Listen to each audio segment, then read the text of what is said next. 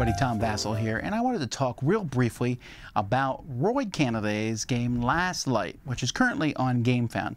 I don't often do this. In fact, I pretty much never do it. Roy is an employee of the Dice Tower. He's my video editor, and he kept the game even like a secret for me that he was designing it for a while because he wanted to wait till it was done.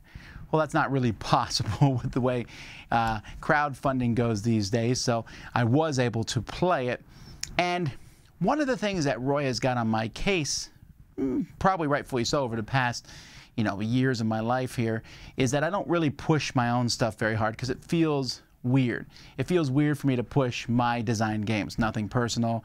It feels weird for me to push sometimes the Dice Tower Essential line that I work on, and I should push those things. But it just feels like a weird thing to push your own games. And I knew that this Last Light would put me in kind of a weird position because I have to trash games on a regular basis that I don't really care for, and I will say bad things about a game even if it's somebody's game that person might be a good friend of mine.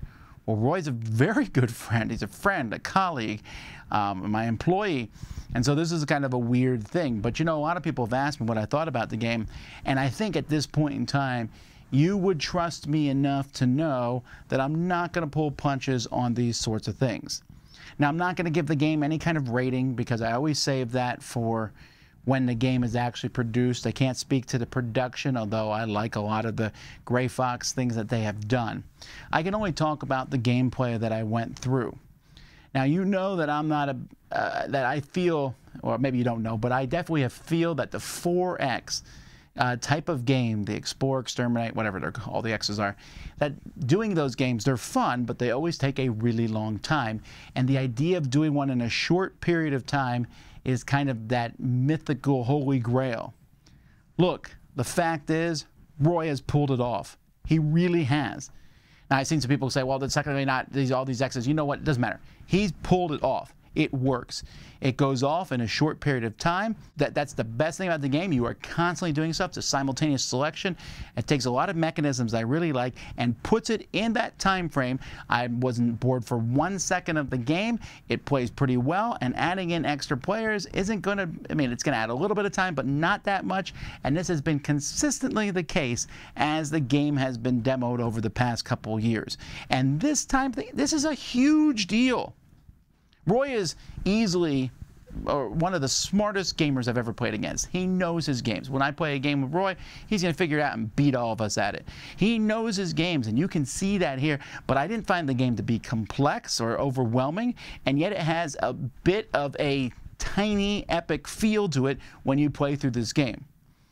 I said I can't speak for components, but man, those little marble planets on the rotating board, that's fantastic. I like the theming of the game. I think the aliens are very, very well differentiated from each other. And so I like the game. And I think you, if you're watching this, should consider backing this. And again, I want to be really clear that I'm not saying this as a, oh, I like Roy, we should all give Roy some support. No, I'm saying because it's a decent, not decent, it's a very good game. If you're looking for simultaneous selection and going out and flying spaceships around, fighting with each other with a fun, fast combat, exploring and getting more technology, multiple ways to win, this all comes together in a really good package. I'm really proud of Roy for what he's done. He's done a fantastic job here. And I've seen a lot of people are supporting the project on GameFound, and I think they're going to be really happy with the final product. But I thought at the same time that I would be doing a disservice to Roy if I kept my opinion to myself. Whatever. You don't believe that I like the game, that doesn't matter to me. But you should know by now on my channel that I call a spade, and I thought this was a good game. There's a lot of cool things going on in it. You can watch our gameplay, and we did a very frenetic paced game and everything. But before the game started, Roy explained it to us in about 20 minutes. We got going. We played through it. I had fun the whole time.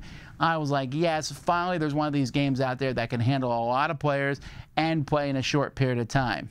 We're doing a top 10 this week of games for 6 players. This game could easily make that list once it's published.